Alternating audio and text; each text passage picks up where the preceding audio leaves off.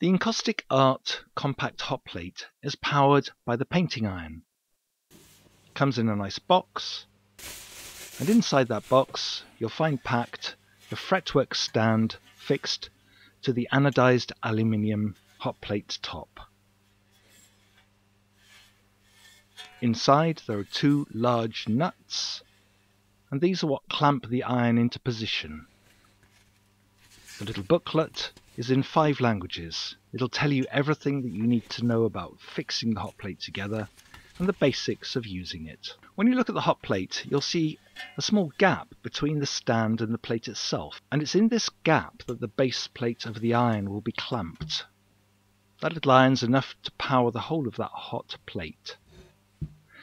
The feet are made of rubber, and they help to keep the hotplate from slipping. Anodized aluminium is specially treated, hardened, and therefore cleaner. But when you put the soft metal of the iron onto the hard metal of the aluminium, it can be wise to use a paper slip to protect the metal surfaces from rubbing against each other. Undo the knurled nuts, sufficient that you can lift the stand up easily. To first slide in the paper slip, and then take the handle off the iron, undo the button, handle away, put the iron down on that protective paper, tuck in the cable and slide it right the way forward as far as it can go, and then do up those knurled nuts to finger tightness. Tuck in the cable, make sure both nuts are tightened, and then the iron is secure in place. Now you can set the temperature. Temperature mark is that little slot at the bottom, and just rotate to low and you're ready to go. It takes between 15 and 20 minutes for the hot plate to really power up to working temperature with the iron set at low. The wax should easily melt, it shouldn't be stiff or sticky or little crumbs, and if you're finding that it still is too cool, try turning it up to high. Give it another 5 minutes.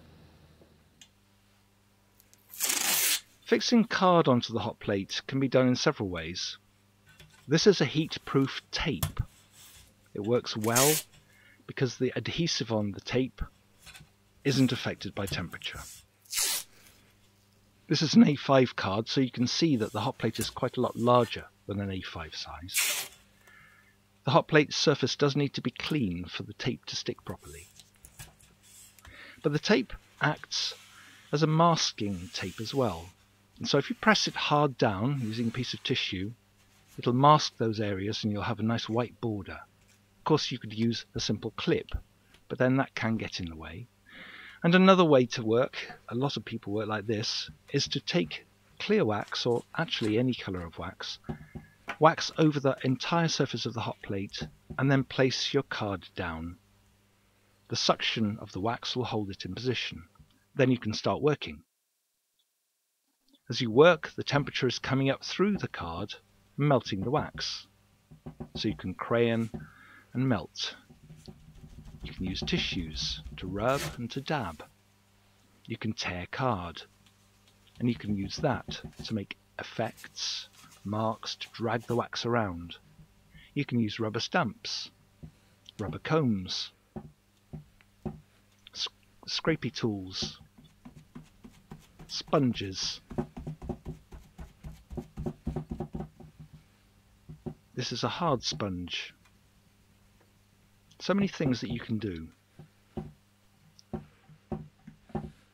The rubber brush.